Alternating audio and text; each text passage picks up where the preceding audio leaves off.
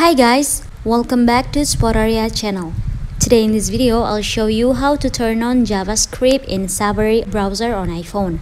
But as always, before you continue this video, I hope you like, comment and subscribe to support the channel, and don't forget to hit the notifications bell. So without any further ado, let's get started. Well guys, from a home screen on your iPhone, navigate to the settings apps. I'm gonna open it. In the settings page, you have to look for the Safari option. If you find it, just go ahead now. I'm gonna open it. From the Safari menu screen, you have to scroll it down to the bottom and you will see Advanced. Just tap on it. Now you will see the JavaScript option.